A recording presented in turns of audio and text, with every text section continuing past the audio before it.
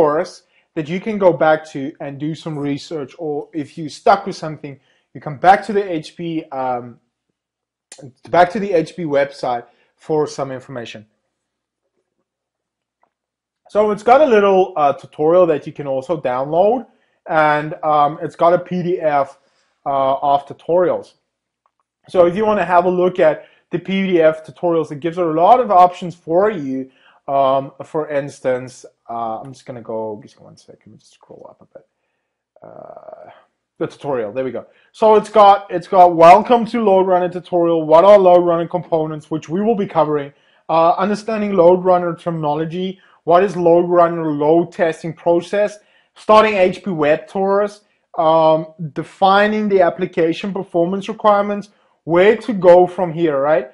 And then it's got a couple of lessons which you can definitely go through and understand. But, you know, in the following videos, we will definitely cover that, and we'll definitely go through everything. So you don't really need to go through this, but it's a good thing to have, right? So I'm just going to go ahead and close that. And that's definitely an important thing to have, is, you know, a tutorial base that you can work from, right?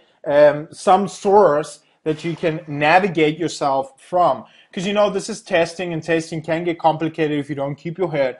So that is quite important. Okay, so once you have downloaded the PDF, you can definitely go, I just want to go and type it in. So once you're done here, you can go press the X button, and it's gonna say, can you either download the software from this step in the process, you can download it, or the confirmation email. So what it does, excuse me, it sends an email to your address as well, which is quite important. Okay, so now the thing is, remember that there was two options. We've got our e-media evaluation, and then we've got the evaluation on load testing, SaaS. So we need to kind of figure out what is the difference between the two, right? So HP Performance Center on SaaS, it's basically as an on-demand SaaS load testing solution. HP Performance Center on SaaS enables you to load test applications in and from the cloud. So the one option is just the normal evaluation option, and the second option is the cloud option, where you can basically go and, you know, create a subscription and work from there. And I'll definitely, you know, recommend that. The reason for that is because, especially if you need to start paying for the software, you know, if you go and buy the software, it will quite be expensive, right? So they don't give you prices, right? They want you to contact them, or they will contact you, and, you know, they will take it from there. That's typically how the corporates do it, because especially when something is expensive, right? Then they always do it this way. So they'll never show you the price. So you would know that this is expensive. So in essence, that is why they came out with the cloud solution. So if you click on the cloud version, the SaaS, they're going to ask you like details about you. The thing is, what HP does over here is, excuse me, just get this out of the way. Don't know why. So the reason why HP asking this question is because they want to get your information, and then they will send it to resellers. Resellers are, you know, smaller companies, smaller SMB companies that will then sell it to you, or that will call you up and go, hey man, do you want this, yes or no? And this is how the price works. So they basically get the price from HP and then, you know, slam a markup on it. That's normally how it works.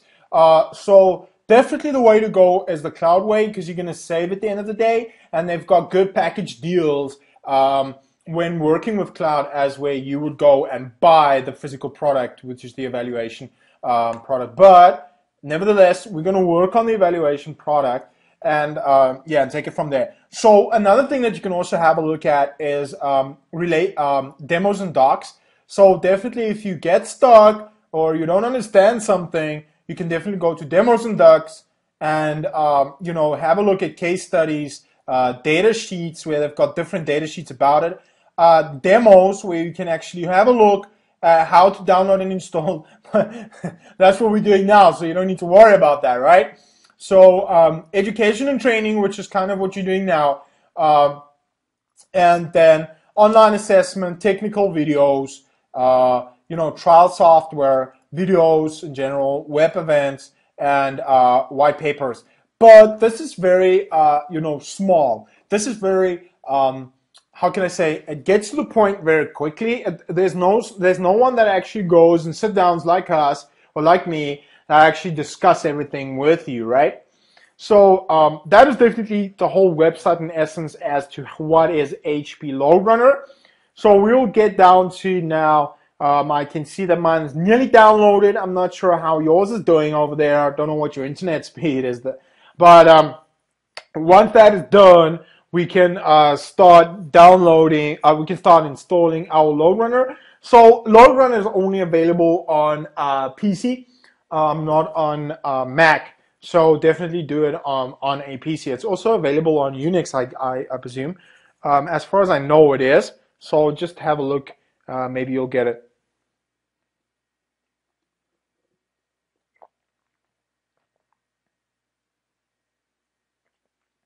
So I'm waiting for it, and it's about to finish off now. And when it's finished, we're kind of gonna go and install it.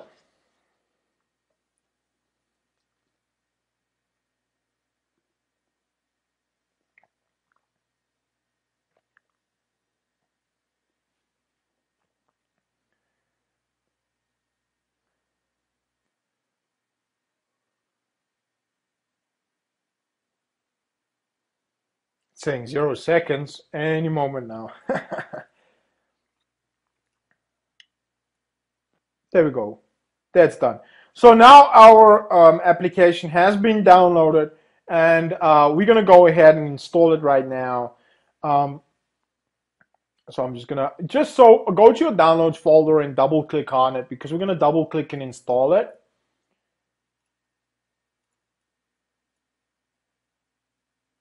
Now it's going to ask me, do you want to install it? Make sure that's the correct version. Make sure that it's verified publisher, which is Hewlett Packard Company, and it's a network drive. So we're just going to go and install this. So it's basically extracting right now.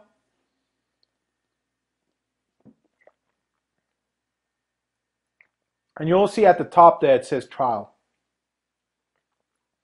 I'm going to go and minimize all this.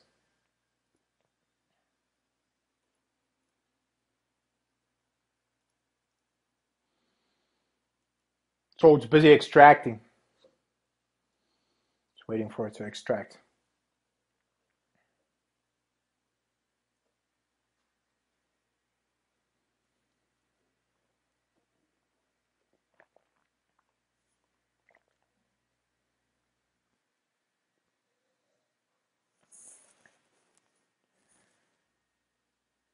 Nearly done. And I presume you'll definitely have the same. You'll also be able to extract it